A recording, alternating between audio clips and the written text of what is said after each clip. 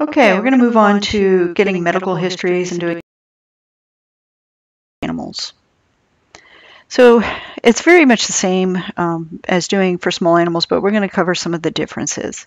You're going to ask specific questions to obtain relevant information, keep information on an organized timeline, and once you have the history, make sure that you have accuracy of that information.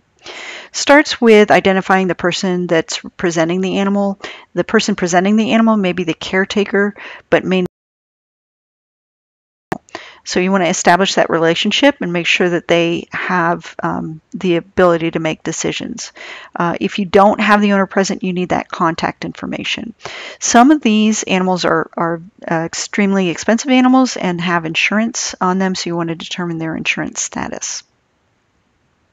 Signalment of the animal, as always, is the first thing that you're going to find out. And I'll say that the signalment of the animal is the important thing that you first need to communicate to your doctor when you're stating the case for the animal.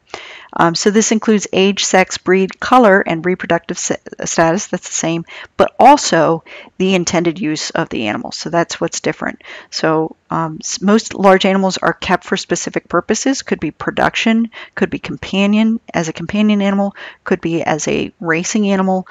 So we need to be aware of that. Or could be as a breeding animal, and their occupation may predispose it to certain diseases or injuries. You want to use proper terminology in the medical record because it is species specific. So we are going to look at individual history and the chief complaint, and we're going to get that before you begin the physical examination unless you have an emergency situation. If you do have an emergency situation, you want to evaluate and stabilize the animal before proceeding with details about the history, but you might need to get real quick history.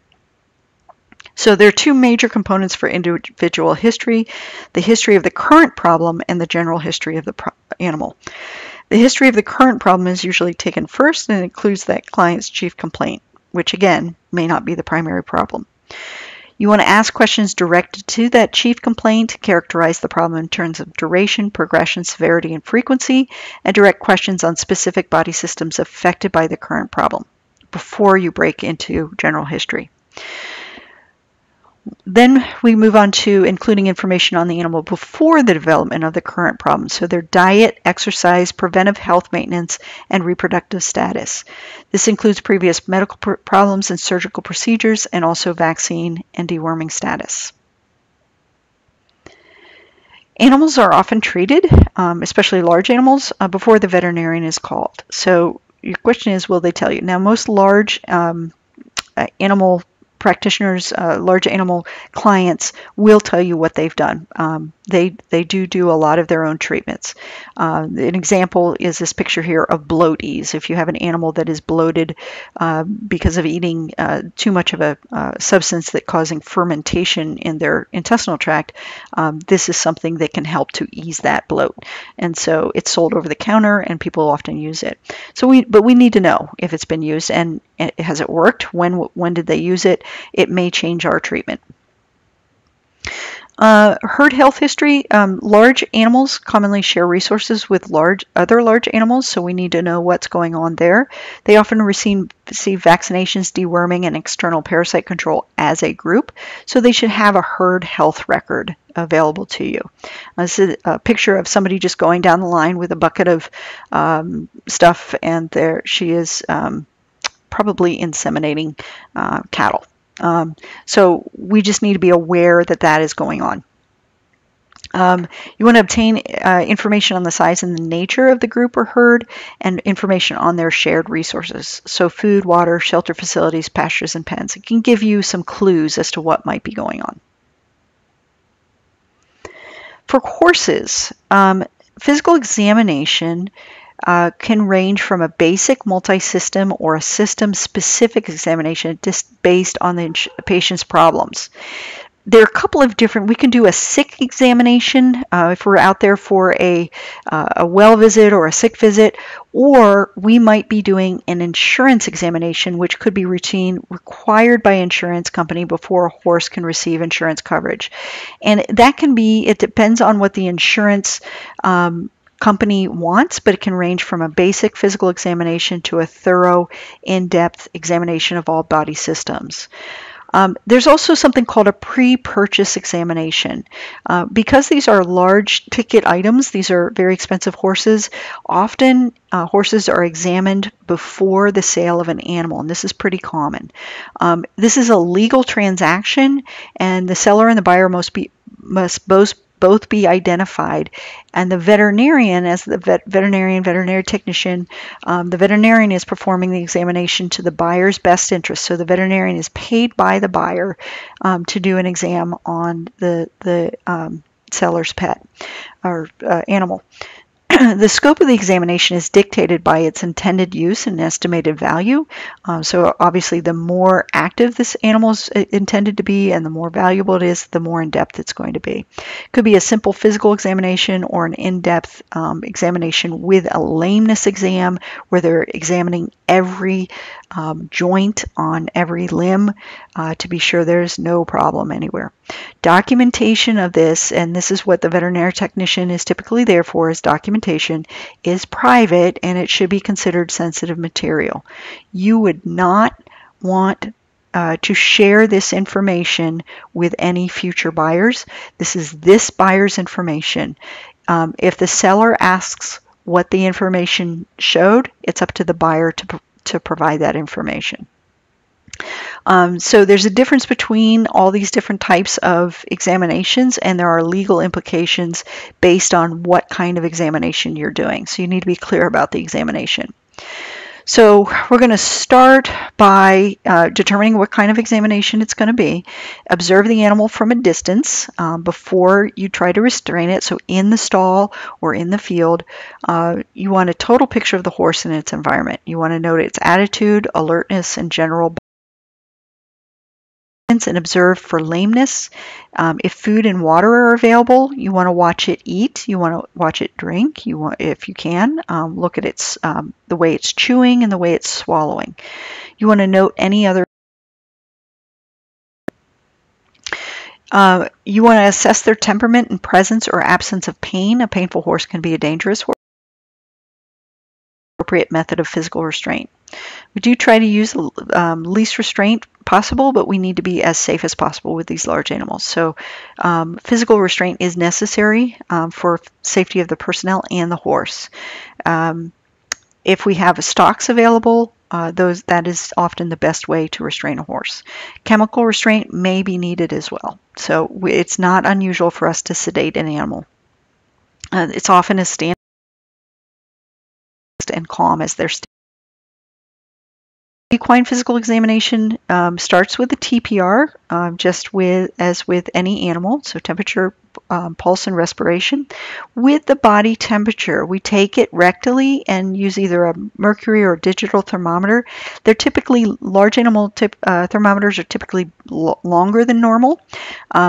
It's common that we have a thicker glass than normal, so a large animal thermometer is different. So it's usually about 5 inches long, and there's usually a hook at the end of it to tie a string to it. We keep a string tied to the thermometer because if you stick a thermometer in there, sometimes it gets sucked in there and it's hard to get out. So they don't always poop it out. It can stay in there for a long time. So we keep string attached to it. So that's a little bit different too. Horse temperature should be between 99 and 101.5, and cattle temperature should be between 101.5 and 103. After the TPR, and you will listen or feel the pulse. There's a facial artery or a tail artery that you can feel the pulse with. You can listen to the heart and the lungs.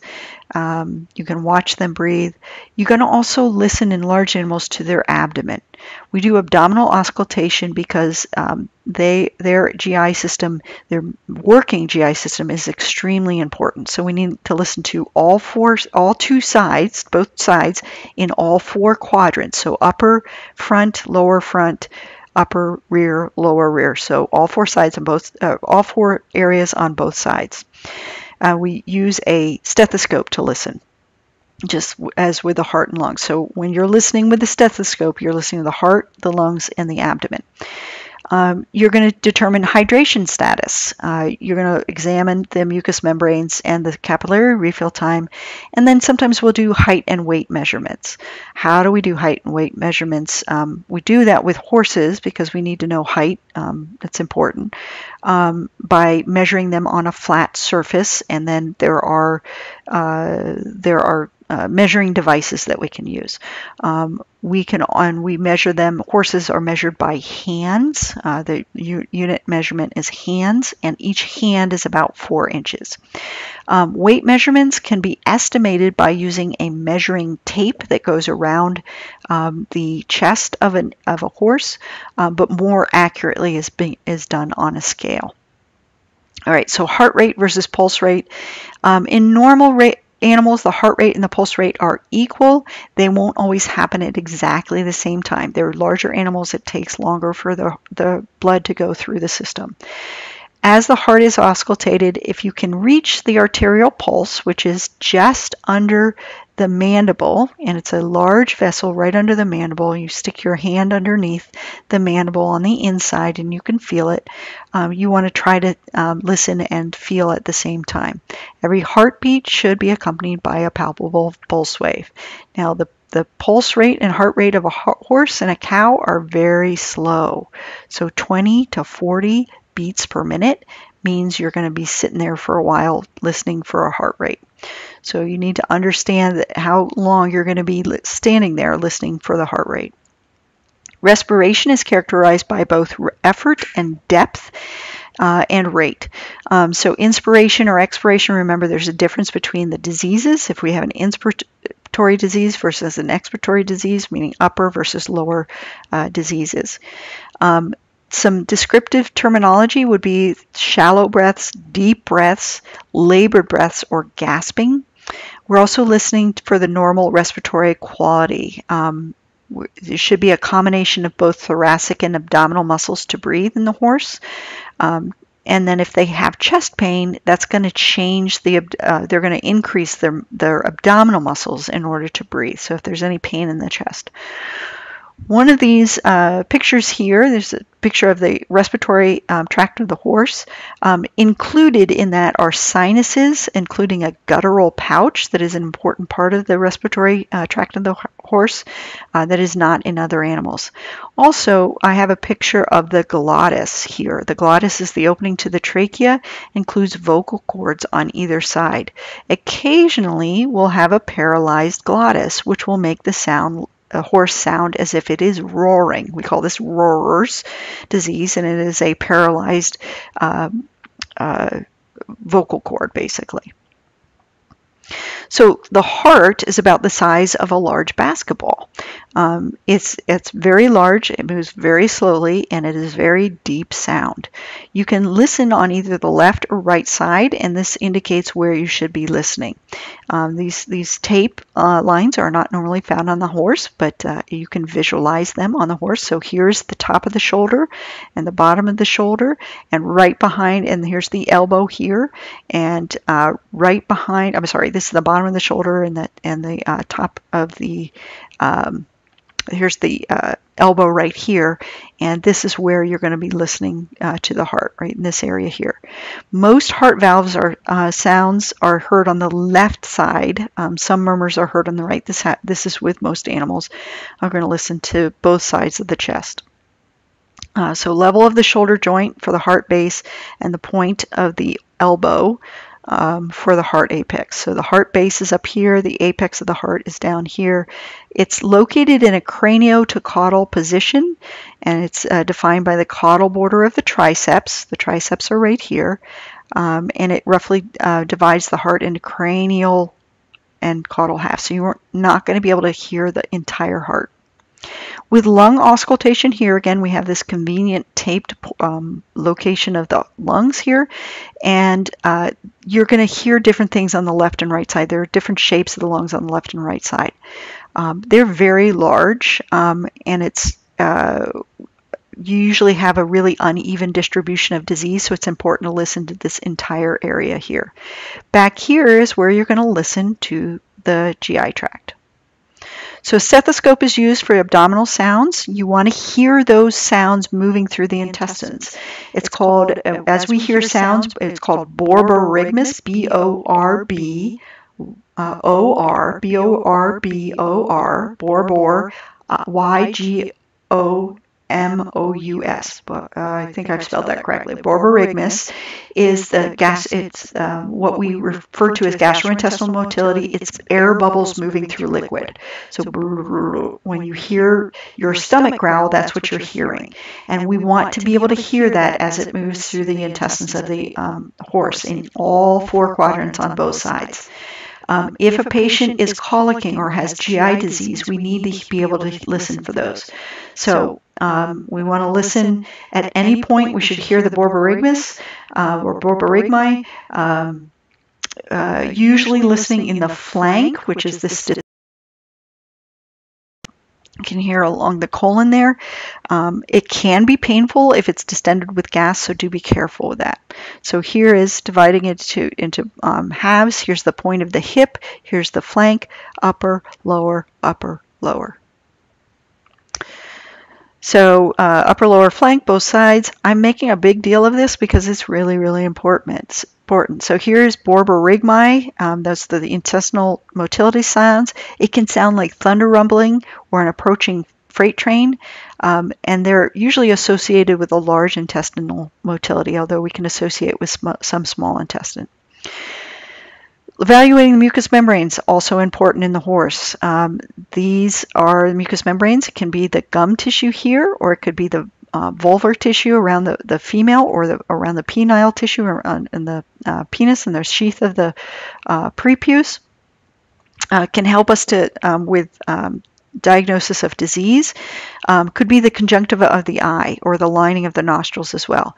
Want to make sure that they are secreting mucus, that they're not dry and tacky, but they're nice and moist.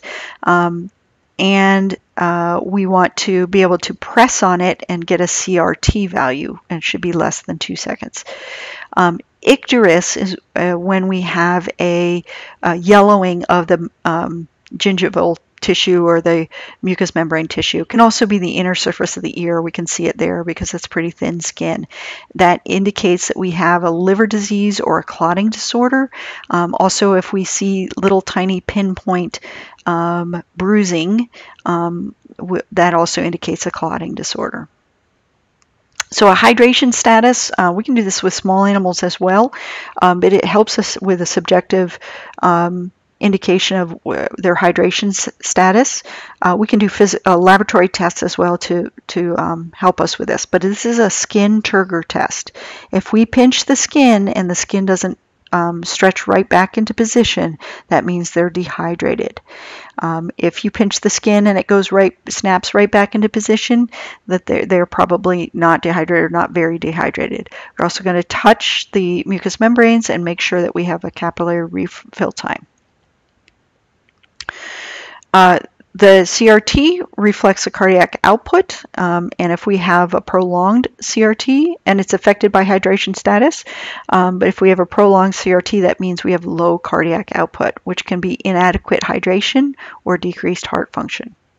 Here's an estimate of the height using a tape measure to go from a flat surface here from the base of the hoof all the way to the top of the withers. These are the withers, and we need to go to the top, and 1 hand equals 4 inches. And then we can also do a weight measurement by doing a tape around, and that on the other side of the tape there's a rough estimation for weight measurement. Precise determination of height is done by a commercially made rigid ruler. They're made of metal, so they're less likely to break or bend, and they include bubble style levels to make sure that the ruler is not tilted, so you get an accurate measurement. Here's the weight measurement. This is on the side of the weight and height tape. It helps us if we don't have a scale. We can get an estimate for drug dosages and to formulate a diet. This is a livestock scale. This would be for shorter livestock, or we could open that up to get a horse in there, but we can put them in the scale and have them stand there. Ruminants. Again, we begin with initial visual observation of animal from a distance. We want to note posture, behavior, body condition, and alertness. Note specifics such as breathing pattern, respiratory noise, lameness, skin wounds, and muscle atrophy. Muscle atrophy is the wasting away of muscles. TPR, so temperature, pulse, and respirations, heart and lung auscultation, abdominal auscultation, assessment of rumen function, that's a little bit different. They have 4 stomachs, and the first one is the rumen, and the rumen is super, super important for them to function normally. Also, assessment of hydration status, examination of mucous membranes, and then, obviously we need to use restraint typically for examination of these large animals. Temperature is taken the same way as horses. For a pulse, we're going to try for a facial or a coccygeal, which is underneath the tail. We can use median or great metatarsal arteries as well. We can use a femoral artery in the smaller sheep and goats, just like with the smaller dogs or cats. Respiratory rates, we want to count from a distance before we start to handle them. Ruminants are capable of open mouth breathing, but it's usually considered a sign of distress or heat stress. Abdominal breathing, they should use their abdominal muscles. That's normal in ruminants, not normal in horses. Heart, we're going to use the same landmarks as horses, so behind the elbow and just up a little bit. Lung auscultation starting from rib number 5 back to rib number 11.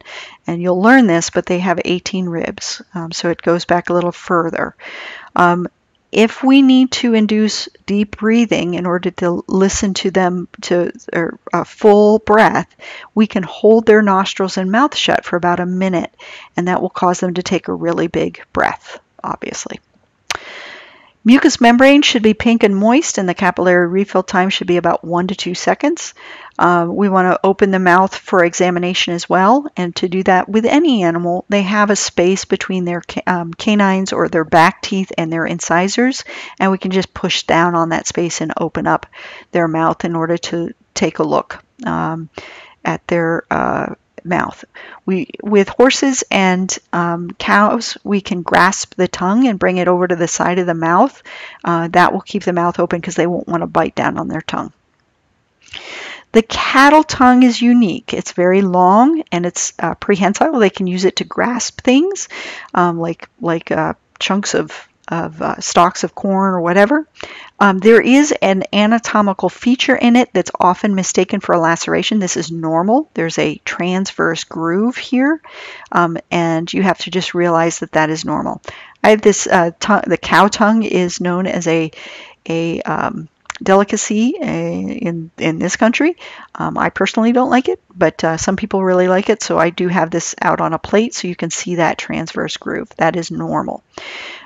They have lower incisors, but not upper incisors. They have a dental pad on their upper palate, so that there's no way they can bring incisors down together. But they do have molars that can be sharp and jagged, so you have to be really careful that they don't cut you with their teeth if you put your hand in their mouth. So they have a rumen, and that rumen ferments the grass that they eat in order. When you have fermentation, you have a lot of gas formed, and so with that gas formed, they need to eructate. They burp up material from their rumen, and that's normal. Okay, so we should see eructation. Kind of a low-pitched fluttering sound, and they should eructate for cattle and goats 10 times an hour to bring contents from their rumen up to their mouth. They will chew their cud, and then they will swallow that back down, and that will go through the rest of their intestinal tract. So there needs to be contractions going on in the rumen. The rumen is on the left side of the animal. Most of that left side of the animal is all rumen, and that the contractions should be counted. It should be contracting normally. If it's not contracting, it's not moving things around much, it means it's bloated. So we want to count the rumen contractions. You'll stick your stethoscope like press it pretty firmly in right behind the rib cage, and you'll listen. It'll sound like a freight train coming at you. You'll hear it gradually approaching the stethoscope and then going away. Another way to feel it is to what we call ballotment, is when you palpate, you put both fists in the cow, or one fist or one hand in the goat or the sheep, and you're going to feel that actually come to you. So we call this the paralumbar fossa. So paralumbar, below the lumbar spine. Fossa means hole or depression, and you're going to leave it there for 1 minute and count the contractions. So you should have 1 to 2 contractions per minute. When we have a problem, the rumen is not contracting, they're not eructating, there's more gas being produced than they can get out. We call that bloat or tympany. It's called tympany because if you ping it or you percuss it, it sounds like a drum. What you'll see is an enlargement of this left paralumbar fossa, so that divot won't be there anymore. It'll be blown out a little bit. We call this shape a papal shape. It looks like an apple on this side and a pear on this side. So apple, pear, pear, apple, papal. And it'll always be left side apple, right side pear. And this is a major issue. If they have bloat, we need to fix this. So this is what it looks like normally. This is abnormal. So normal pear shape. So the rumen should be down here. It shouldn't have gas up here. I do have a video on an abdominal examination here, and I have pulled that out in your eLearn course shell. I definitely recommend that you watch and listen to it. You want to listen for gas accumulations. We can percuss and auscultate at the same time. This is going to show this woman doing this. It's called abdominal pinging. What we do is we hold the stethoscope in place and then flick at the side of the animal, and we're listening for a pinging sound. Now, if you were to ping say a volleyball versus a basketball, you would hear different sounds based on the size of the volume of the air that's within that tight structure. And that's kind of what we're listening for. We're also looking at the character of the feces of animals. So you need to understand what is normal. So horses will have normally shaped, round, basically. If it looks like this, that's abnormal. These are goat pellets, that's normal. If it looks like this, it's abnormal, but this is perfectly normal for cattle. Cattle defecate 12 to 18 times a day. That's a lot of manure. They have a semi-solid consistency and not any distinct form. Goats will have well-formed feces in the shape of small solid pellets, and sheep will be the same. The color of the feces is going to depend on the diet, so it's going to be anywhere from green to dark brown. I know this time of year my horses are out on pasture, and it's been, when they first go out, it's pretty rich pasture, and so they get a little bit loose, but their feces definitely turns green. It gets brown when they're eating hay and green when they're eating grass. If you have any questions about this large animal physical examination, please shoot me an email or ask your instructor. We're happy to tell you about it. You will be, at some point, performing a physical examination on a large animal. So it's important that you go through this and you understand it. You're able to visualize yourself doing these things.